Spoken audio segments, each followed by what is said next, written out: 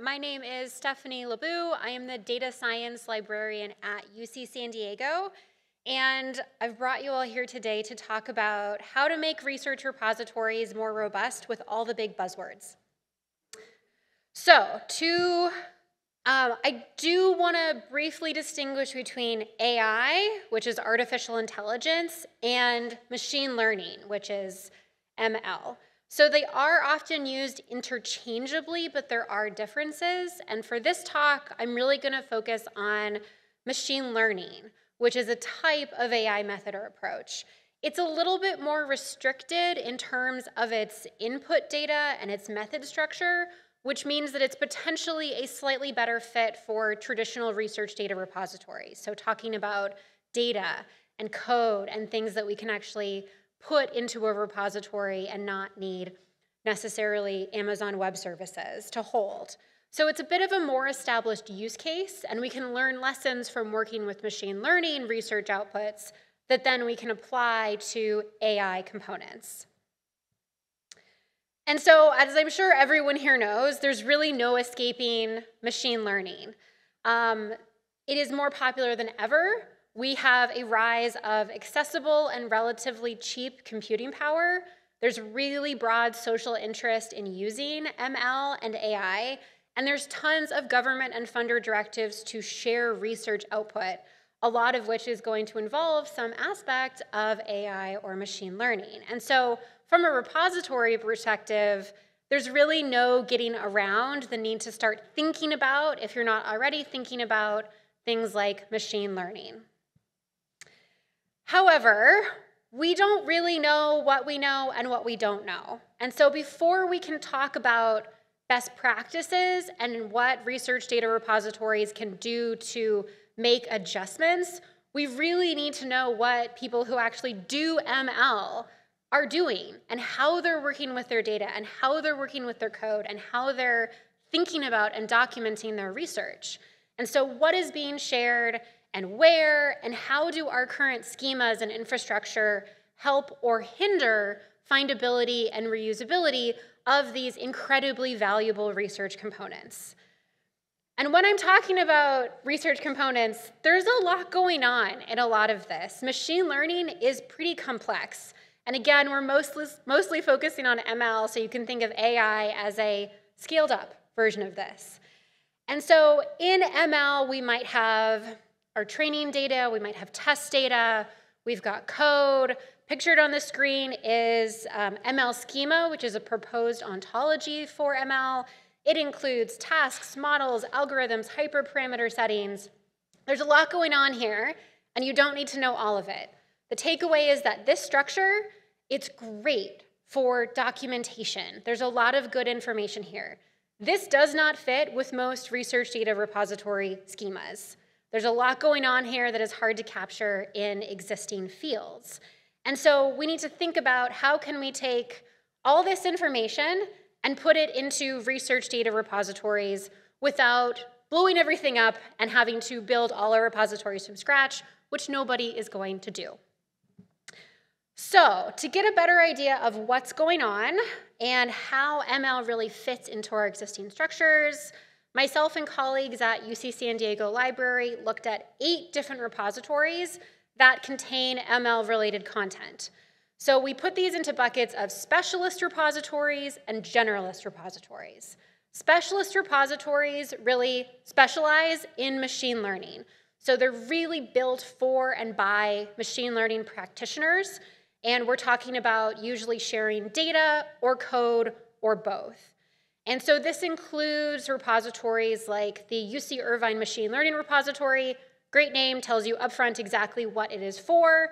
And then OpenML and Kaggle, which if you haven't used either of those, are ML and data science platforms that do have a repository component. Now, conversely, generalist repositories are the ones that we're probably all thinking of. This is Figshare, this is Zenodo.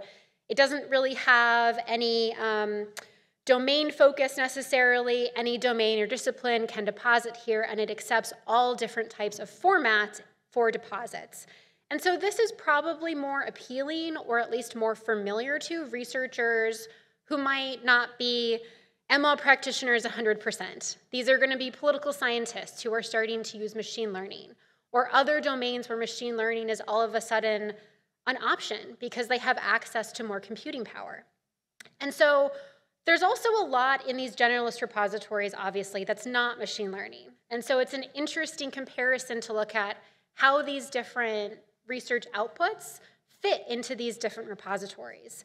And so this, of course, isn't exhaustive. There are a ton of machine learning repositories that are springing up all the time. These are really ones that we wanted to use because they're bigger, they're a little more established. We talked to some data science folks at UC San Diego. These are the ones that came up. And so we want to know what's working well in these and what probably needs to be adjusted. And so for shameless self-promotion, we do have a paper coming out soon, Journal of eScience Librarianship. To summarize, there's a lot of machine learning content in these repositories, and it's just increasing, especially over the past 10 years. I'm not going to dig too deep in this talk about the actual content and file formats, but it's really interesting to see what people are sharing that they have self-described as machine learning. And one of the takeaways is the file's a lot smaller than you think. So where is all this big data going? Where is it being stored? Because it's not in here. But what I really want to focus on for this talk is more of the structure and the schema of the repositories, independent of what people are actually putting in there in terms of file formats, because those are things that repositories can make changes to in terms of the infrastructure and what kind of documentation we're thinking of for data deposits. So our group settled on about half a dozen recommendations for areas of improvement, and a lot of this is related to what metadata fields are needed, and honestly, what should be mandatory, and stop giving people an option to opt out. But I really want to focus on two of the main themes that may not be unique to machine learning research outputs, but they're really necessary to consider. And those are the importance of rich content-specific metadata and the absolutely crucial part of access at scale. Okay, so first things first. Rich and content-specific metadata. Don't panic. I'm not going to ask for, again, a whole overhaul of a repository, but really thinking about ways of searching and findability and reusability. So the way people search for and think about ML-related outputs, code and data, it's really different from the way generalist repositories make this data public-facing and available and downloadable. So for instance, platforms like Zenodo and Figshare, they're emphasizing access, right, and license types, and file formats and domains. And those are all incredibly valuable, right? That's really crucial in terms of reusability. You want to know that you are downloading something that is a CC BY license, right? It's not going to be restricted. However, I work a lot with data scientists in a teaching and learning context, and they do a lot of machine learning. And I get a lot of questions for data sets for teaching students and for students to just get practice with. And it's never couched like this. It is along the lines of, I'm looking for data. Don't care what topic, don't care what domain, don't care what discipline. It should have at least 100 variables. I would like a mix of numeric and categorical. I'd like to be amenable to a time series analysis, and it should have at least 10,000 instances. That's really hard to get out of a generalist repository unless you're already familiar with a very specific set of data. And so that findability piece is completely different. So what is searchable in specialist repositories is far more focused on, in tabular data, for instance, how many rows, how many columns? Is this going to be used for regression? Are we going to be doing a clustering analysis? Do we want to do multivariate stats? Are we going to be doing a time series something? So all those questions about type of domain, regrettably, all the questions about licensing, not really in specialist repositories. The focus is much more on that kind of descriptive metadata, what is going on in that content. And so again, both interfaces are useful.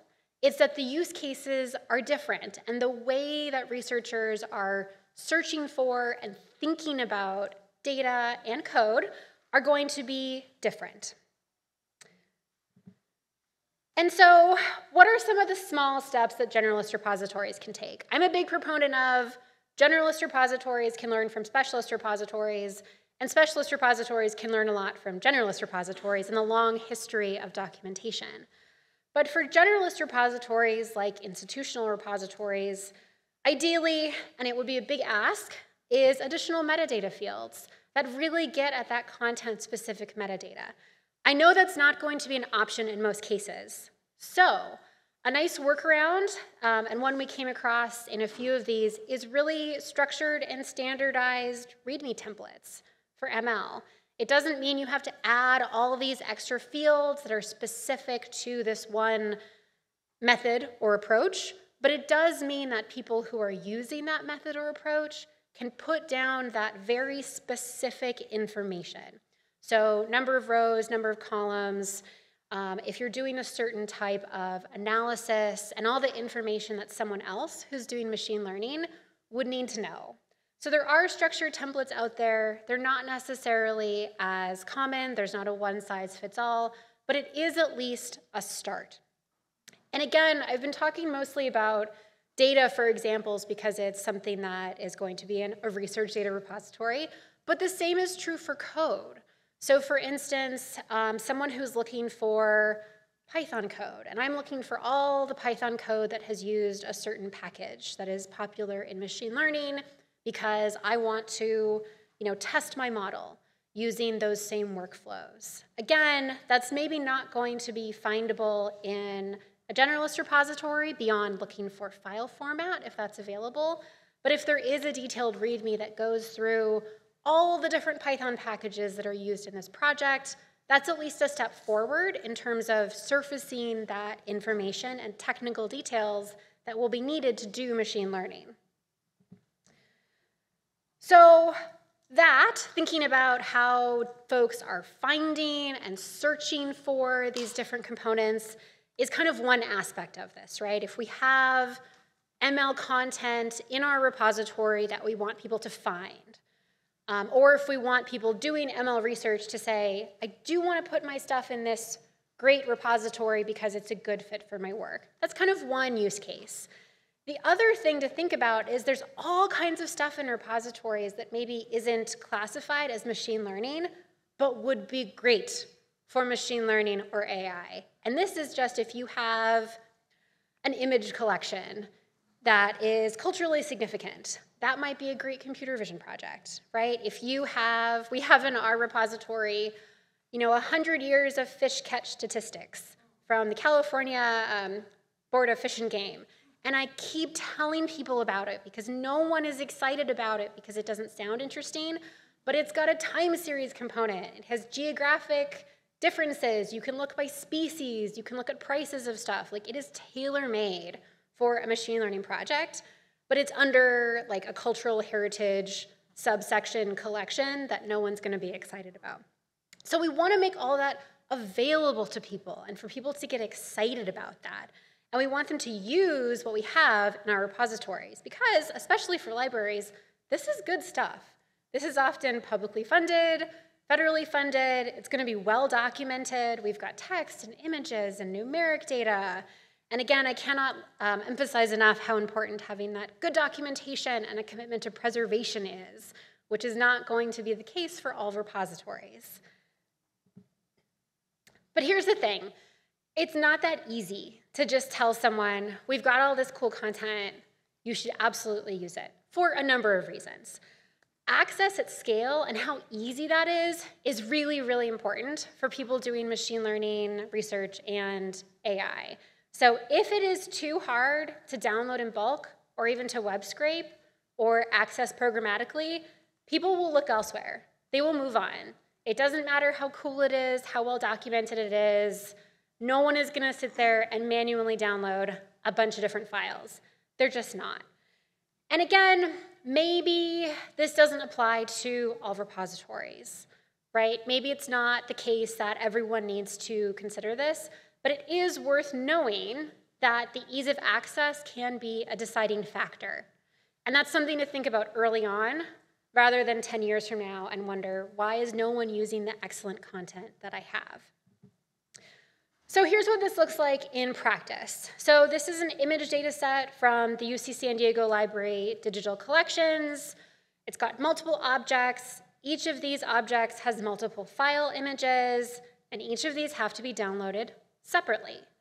This is another instance where this would be fabulous for a computer vision project, but it's really not easy to download in bulk. No one is going to sit there and manually download hundreds and hundreds of image files, all of which, when they're downloaded, will be named like B7X2935, right? That's not useful. That's not helpful. Now, conversely, on the other side of the screen is an example from the UCI Machine Learning Repository. There is one download button, and that is going to give you a zipped folder that has labeled subfolders that contain labeled images. And that is, again, one download. You're going to get everything you need. It's far less work for the end user. So if you had a choice, you would probably choose the UCI machine learning one. I would, and I know better, right? But I would choose that one because it's easier to access. And again, there are valid reasons why our repository is organized the way it is. And that is based on internal workflows. We have discussions with our data depositors, and the purpose of the deposit, which in this case wasn't to have an image data set for machine learning purposes. That's fine, but it does mean it's closing off future opportunities for researchers to use this image in things like machine learning or in AI. And again, this is good content that we want people to use when we talk about garbage in, garbage out, and why are the models not doing well. We've got a gold mine of data, but we have to make it easy for people to access it. And so inevitably, this comes around to APIs. I know it's not everyone's favorite topic, but an API allows programmatic access to the metadata and the data. And ideally, this also means that you don't have to change your interface and rebundle everything, right? You can push that off to the end user. And so we actually don't have a public-facing API. If we did, someone could go in and say, I do want every single item from this collection. We don't have to change our interface that is public-facing. The user has to do that extra bit of work. And in theory, they would get everything they need, which is as easy as a single button to download. There's a lot of questions that remain here, right? What format do you return to people? How do you want to nest your metadata in a hierarchy? Do you give them a JSON format? All kinds of stuff like that. And it's not something that you can magically go back and ask the IT people to make me an API, which I keep asking our IT folks. It's not that simple to make an external-facing API. It takes time, it takes resources, it takes maintenance, and if you do it wrong, you've set yourself up for potentially a security risk. So it's not nothing. I do want to be clear that I recognize that. But it is something that's becoming more and more common. And so even in this project, we looked at 8 repositories. All of them had APIs except UC San Diego and the UCI Machine Learning Repository. And the amount of extra time and hassle it took to get the metadata that we were looking at was, quite frankly, annoying. If it wasn't one of the main ML repositories, I would have skipped it because we had to web scrape it. And we had to hire a grad student to help us write code to web scrape it. If I didn't need it, I would have skipped it entirely, which I think is very telling. And so if there is an API option available, I think it is something to consider. And because I know this audience, resources are limited, use cases differ. Not every generalist or institutional repository needs to make all these changes. No one can be all things to all people. For some repositories, though, these small adjustments, either adding fields, changing the workflow to have standardized templates, thinking about an API, making some fields mandatory instead of optional, this might fit with existing plans for upgrades in the next 5 or so years, especially because there's money now, in theory, for AI-related upgrades. This is a little bit of both, right? You're doing some basic infrastructure upgrades, but it also falls into the umbrella of making our collections AI ready, which is a really hot topic. And for other repositories, of course, the most fitting action will be to just maintain the current trajectory, right? Again, no one is going to be the repository that is the one repository for all researchers in all domains and all methods. And so I think thinking deeply about the specific purpose of the repository and the return on investment for some of these changes, balancing those resource limitations with really increasing the value and reusability of the content that we've put so much time and effort into collecting and documenting and preserving. So I don't have a definitive answer, I apologize, but I think now is the time to be thinking about this and having these discussions before less robust and less well-documented and less preservation-focused alternatives grow up organically to fill the space. They already are. The things I've seen on Kaggle will give me nightmares in terms of lack of documentation, but that's what everyone is using. And so unless we can present a compelling, better option, we're gonna lose out on tons of content and the chance to train researchers on best practices. So I hope that was a little bit of food for thought. I wanted to leave plenty of time for questions, and I did want to close by acknowledging funding from the Librarians Association of the UC and our research data curation program at UC San Diego. We do have a paper coming out if you want to dive way more into the technical details of what this means in terms of crosswalking metadata fields and provenance metadata and descriptive metadata. But for now, that's where I want to stop and say thank you so much for your attention, and I would love to answer any of your questions.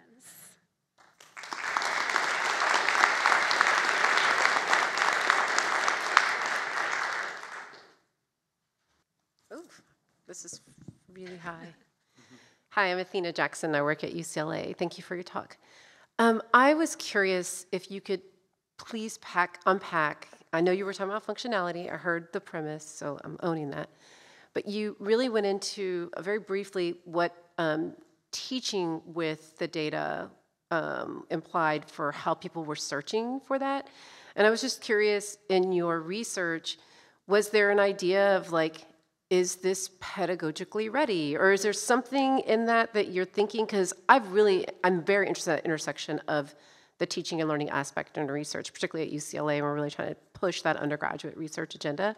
So what were y'all thinking when you're thinking about the teaching and learning aspect? Yeah, great question. And part of this I'm going to tee up for David Miner, who is my boss, is giving a talk next that's going to get a little bit into this, but it is something that we're thinking about because on the one hand, we have researchers submitting content. On the other hand, we have a data science undergrad, 3 graduate programs at UCSD, and a ton of grad programs that are computational in some way. Everyone wants to do ML. Everyone wants to do it pedagogically correct. And so it's something that we're thinking about. And one of the steps is really surfacing the ways that students are being taught to think about data, which again is more of this structure and format and variable type and number of instances as opposed to it's a spreadsheet. It's not just, right? It's numeric data that's in a tabular format and it's wide and it's got these components, and that tends to be the way that they're being framed, but it's so rapidly evolving. Data science as a discipline that's being taught at an undergraduate level is not that old. At UCSD, it's 5 years old. It started right when I did, and they've gone through multiple iterations of their curriculum. So I think it's still in flux, and I'm keeping up with what they're doing without trying to overstep. But I think one place that libraries in particular can be helpful is reincorporating what we see in generalist repositories about licensing, because that is a key piece that has gotten overlooked, shall we say, in some of the other repositories because it's there. I found it online. I can web scrape it. Like, they have the technical capacity to access things that they really shouldn't be accessing for reasons that are boring and no one is talking about in the courses. So I think that's one of the areas that libraries in particular can have a really good partnership pedagogically. Hi, I'm Dan Katz from University of Illinois. I have a little blue thing on the bottom of my badge that says first-time attendee, so I may be missing something. So I just wanted to comment that I think a number of the things that you were saying match communities that you didn't mention, and so I was kind of curious if there are connections into those communities, and particularly in machine learning and software and in data. And so in machine learning, within the Research Data Alliance, there's a group that's working on FAIR for machine learning. And part of what that group is doing is trying to figure out what metadata standards there are and how do we unify them so that we can do federated search across different repositories. In Force 11, there was a software citation working group that created a group called SciCodes, which is a group of repositories and registries that store software. And so those 38, I think, currently are all talking to each other about what the standards should be for software, what policies they should have, things like that. And in data, there's the NSF program, the FAIR-OS RCN program, one of the projects of which is led by Christine Kirkpatrick at UCSD.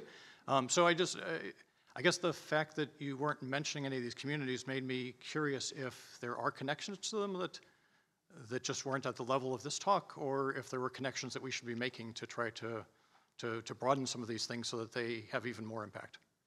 Yes, big fan of all the communities. Am aware, did not cite them in this talk, mostly because our project grew out of seeing those amazing communities form and the work being done and realizing they're gonna come up with the definitive standards. That's gonna take a couple years, right? We need to do something right now, locally, for our repository, because we have this huge influx of researchers bringing us machine learning research outputs. We couldn't find anything that already existed. We're so excited to see what comes out of those, but all of this is really to go back to our repository because on our timeline, we needed something that we could talk about like next week as opposed to waiting. So we're making small incremental changes and hopefully, fingers crossed, what we're kind of doing as a back of the napkin approach will line up with what the groups come out and say, these are the definitive best practices, and for now, we're doing our little local changes. Okay, well, I don't know that those groups are going to come up with definitive best practices, but I guess what I would kind of hope would be that your experiences can feed into those groups and help them come up with better best practices. I hope so. Okay, thank you.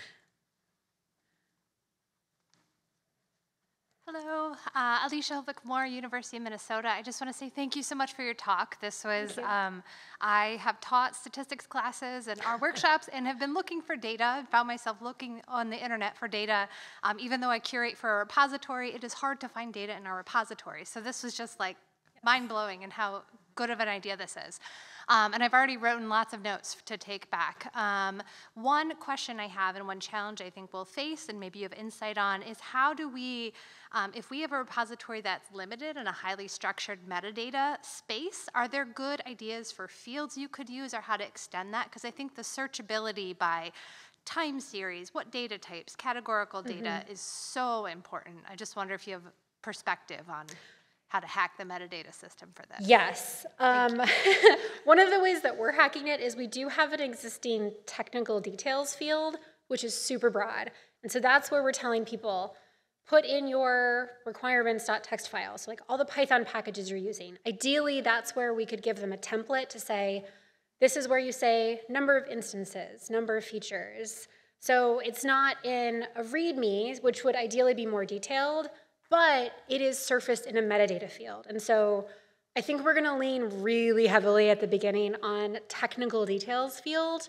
If that's not in your repository, if there's any sort of like notes or other field, I think if we can give depositors a template for what that would look like in certain cases, it will at least surface it when people are looking for it, and that's kind of a stopgap, because again, a lot of these aren't going to change. Like our repository isn't going to add a bunch of very specific ML fields. I know that, but I'm hoping we can use the fields that we do have and give people like a guidebook for what we should put in there. And we're at time, actually. So thank you, everyone, and I hope that was useful.